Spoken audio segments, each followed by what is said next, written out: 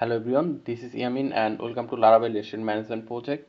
Now in the previous tutorial we add this delete option, and if we click it we can delete the data from the database. Now in this tutorial we are going to update all those data. So we will have a update button over here, and if we click the update button, it will take us to another page where we can update the data. Okay, so let's go back to our code, and over here you can see action, right? We'll just add another action over here. So let's copy it and paste it over here. We'll say over here action 2, and we'll also copy this delete option, and over here we'll just say update. So let's save it, Control S, and let's refresh. So here you can see we have the update option over here. So now we are going to give it a URL name. We'll say update view. Okay, so let's save it, and we also keep this $.id. Now we'll go to web.php. Let's just copy this, Control C, Control V, and over here we'll say update view. Okay, and let's say our function name will be same, which will be update view as well. Control S.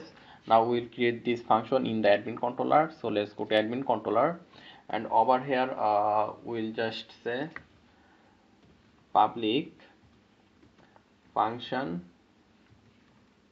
then our name was update view, then to second bracket we need to declare a variable $data is equal to our table name, which was put, and then we need to say find $id.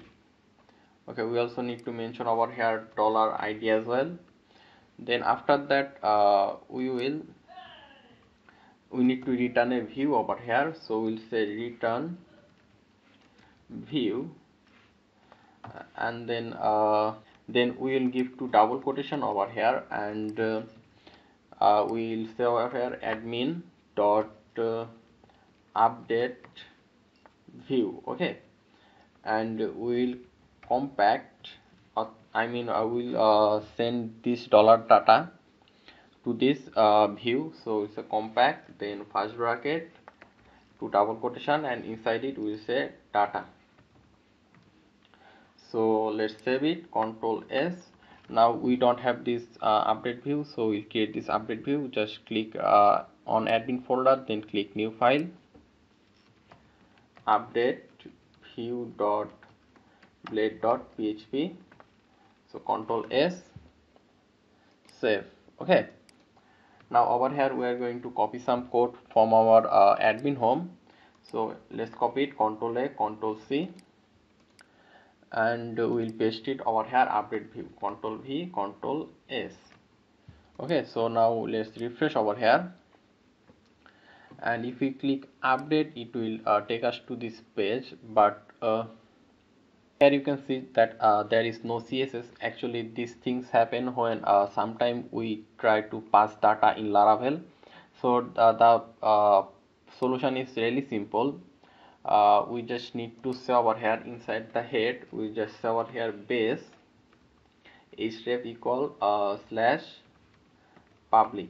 Okay, and if we save it and if we refresh over here, we'll see the all the CSS over here. Okay, so that was the solution. Now we'll copy some more code over here, and we'll go to food menu.blade.php. Then over here we already write a like input field over here, so I'm just going to copy this form. So let's copy from this division just before a little form, and let's copy it up until this part. So Control C, and we'll paste it after this nav bar. So Control V, let's Control S, and if we refresh, we should be able to see the input field over here. Now we are going to make some changes over here. Now in the admin controller you can see that we pass $data, so we can get get those data in this space, so we just need to say over here, and we just remove this placeholder, and instead of placeholder we'll say value, and inside this value we'll give 2 bracket, and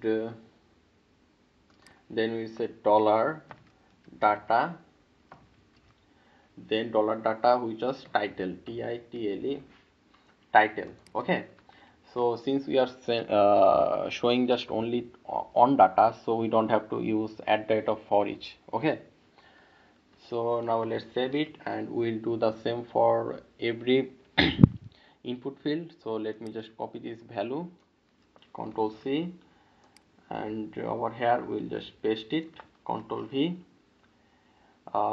Again for description, Ctrl V. Need to make the changes over here. Instead of title, over here it will be price. Then this one will be description. Okay, so let's save it now. Here you can see image level, right? So let's have this image at the end after description, Ctrl V, and we'll paste it again, Ctrl V. Now this over here we'll just say old image, and instead of input field over here we'll say image. Then we'll give the image source, which was inside food menu, sorry, food image slash, we'll say dollar data image. Let's also give a height and width. Let's say height will be 200, and width will be 200 as well. So let's save it, Ctrl S, and if we refresh now, you can see the title, price, description, old image, and over here we have a image section where we can choose image, right? So instead of old image, here we can see, here just say new image. Okay, so over here you can see there is a URL, so we'll just change the URL from upload food to update. Okay, so let's save it, Ctrl S. Now we'll go to web.php, and okay, we also need to send the ID name from update view. So over here we'll say comma dollar data ID. Okay, so now let's save it again, and let's go to web.php, and let's just copy this on again and paste over here, and instead of get, this time it will be post.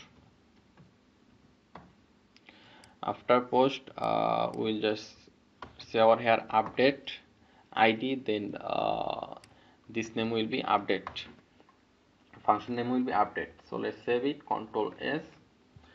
Now let's go to admin controller. Now let's click the create the function public function update,